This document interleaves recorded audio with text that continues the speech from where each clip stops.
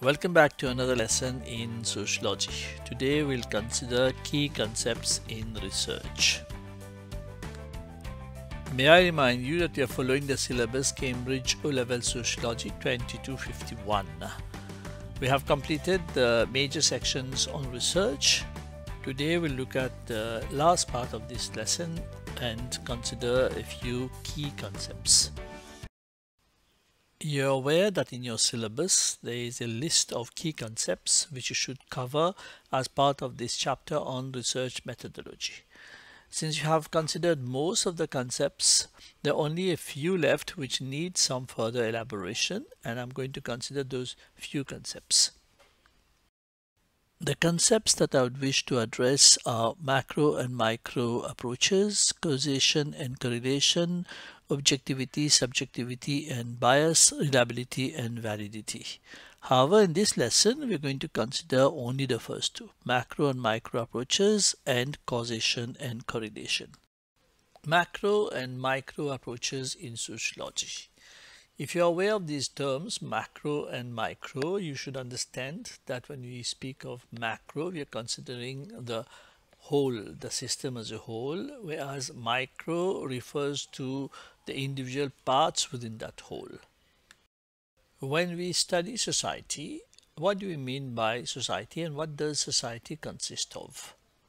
The sociologist has two main options: either to study society as a whole, look at the institutions within the society, or to look at the individuals who make up that institution. So we have society as a system, a structure consisting of institutions. What are the institutions? You are aware of it already: family, education, religion, political system, economic system. All these are the institutions that make up the society. They are big, large structures. We are looking at the system as a whole. However, the institutions are made up of individuals. The sociologist therefore has a second option of looking at behavior of people within the institutions, how their behavior affects the working of the institutions.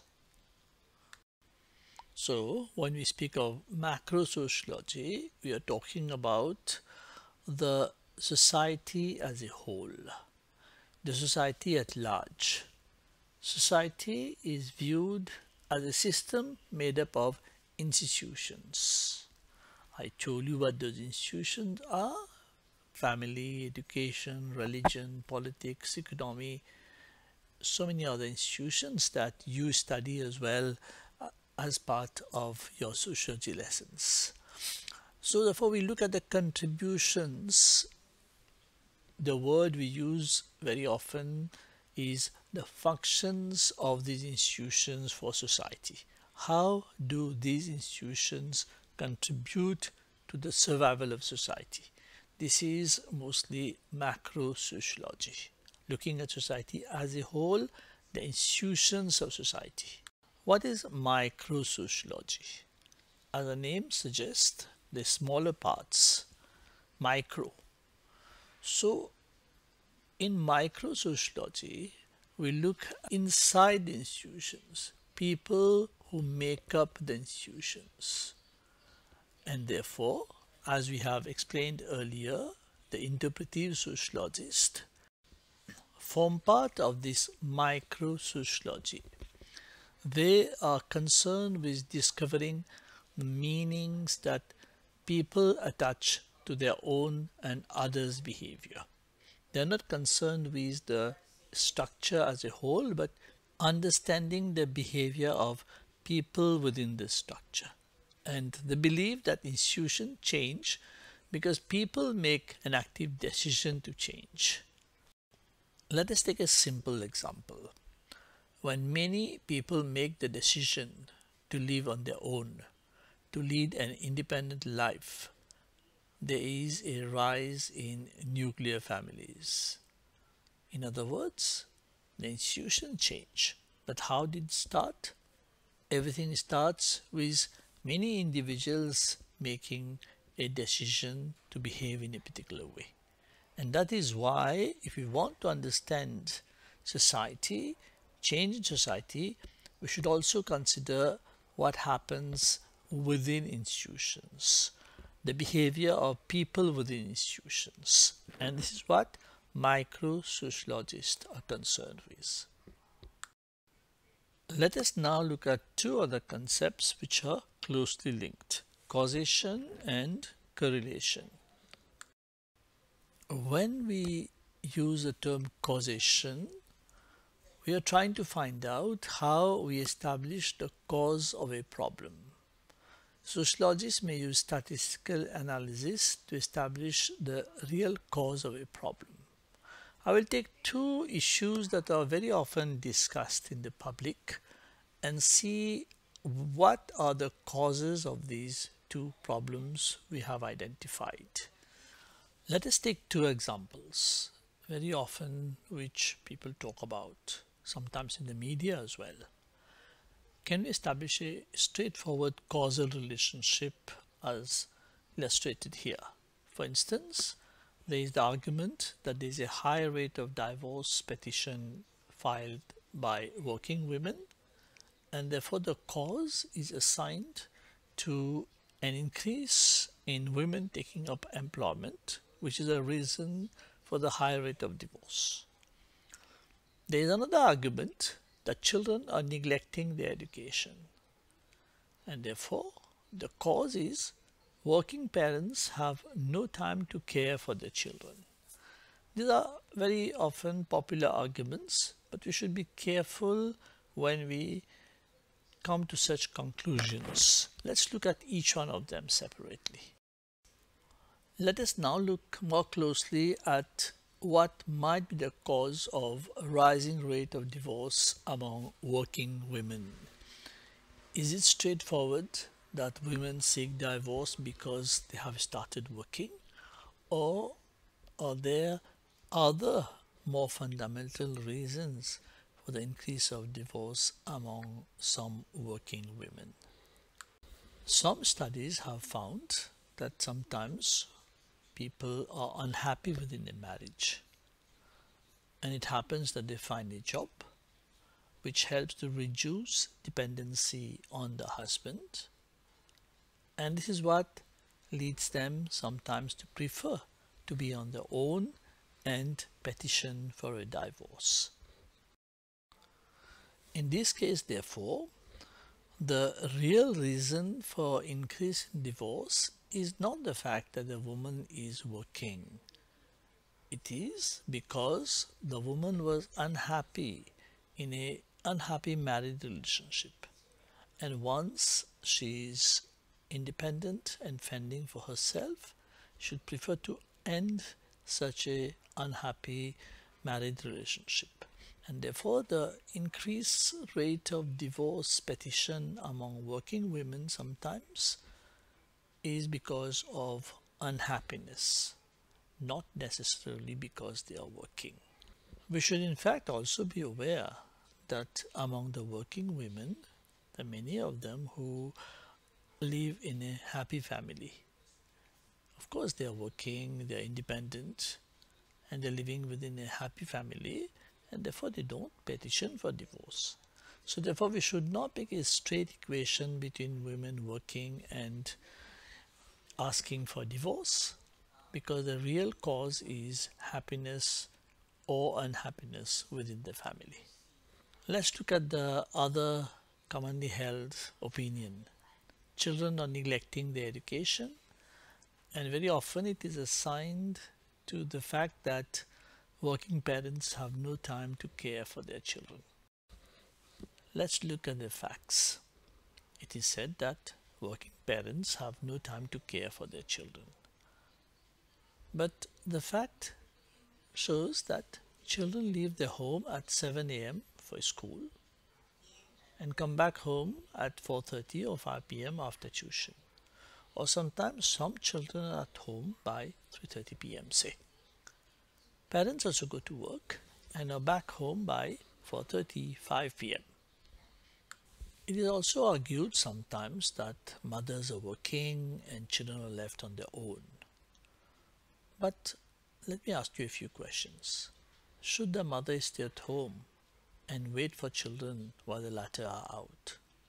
Or should they work in order to improve the standard of living of the family? Can we safely argue that all the children where the mother is at home are taking their education seriously? Obviously, no. So we have to be careful. There must be something else that is causing children to neglect their education. And we cannot assign it straight away to the fact that parents are working or the mother is not at home. After looking at the examples, you should now be able to explain what is causation. Causation, in fact, is the establishment of a cause and effect relationship between two variables, often through the use of statistical techniques. Let us now look at the concept correlation. Correlation, as the word suggests, co means together, relation means a relationship between two variables. You are aware what we mean by the term variables. Correlation exists when two variables change in either the same direction or in opposite direction at the same time. Same direction means A increases and B also increases. This is a positive correlation. And when it is in the opposite direction means A increases and B decreases. This is called a negative correlation. You will understand this better a little later with a proper example. However, you should also be careful about causation and correlation. For instance, a correlation does not necessarily indicate causation.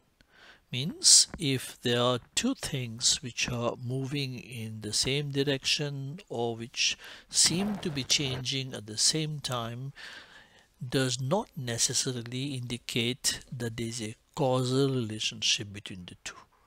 For instance, an increase in the number of marriages, an increase in the sale of perfume for men might be moving in the same direction, but there is no positive correlation between these two. You can't say that number of marriage is increasing because there is a increase in the sale of perfume for men.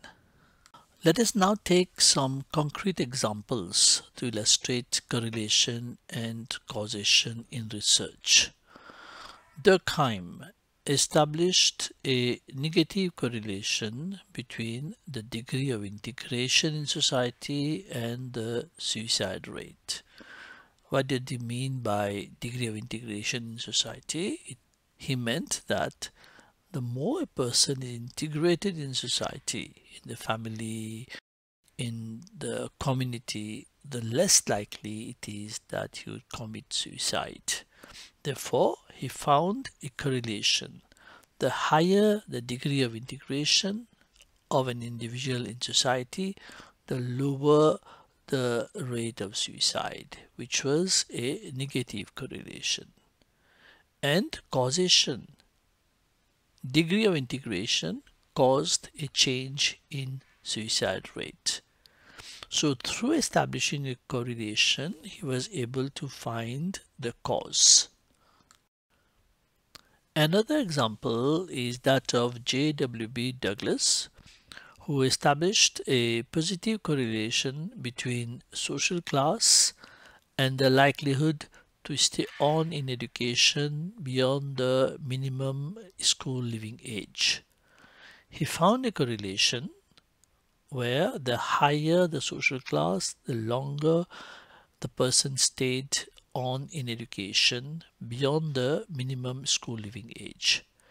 And therefore the cause of a change in educational attainment was social class. So these are ways in which sociologists have carried out studies and established correlation and causation. We have reached the end of this lesson for today. There are a few more concepts which I will consider in the next lesson. So today we looked at the differences between macro and micro sociology and a few key concepts in sociology, namely causation and correlation. I thank you very much for your attention. I would wish to remind you that the pictures in this presentation are from opensource.com, freeimages.com and pixels.com. I'll see you soon. Until then, it's goodbye.